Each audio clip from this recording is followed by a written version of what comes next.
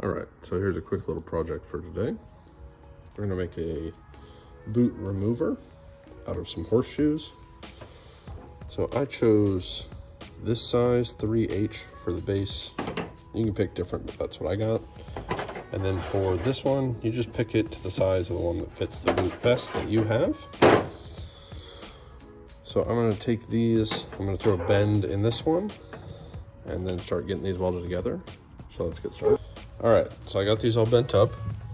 So I clamped these in my vise right here, and I measured from flat all the way up to here is about 2 inches, and I just hammered right on the tip of this while it was in the vise, and it gave it a nice slant so you can easily get the boot off. So I got these marked up so I know where they're centered and where I want them.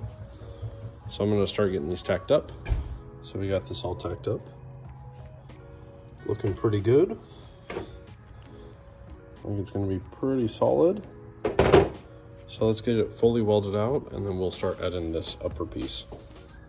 So this is fully welded up. I got it all ground down and smooth. I got this piece tacked on. It's at a good angle that should make getting the boot off. I tested it, works pretty well. So I'm gonna get this all the way welded and then I'm gonna start painting it. All right, so it's fully welded and all the welds are ground down and smoothed out. You can leave them if you want. I just like the smooth transition. So let's get this thing painted. All right, now we got it painted. Went with like a hammered gray.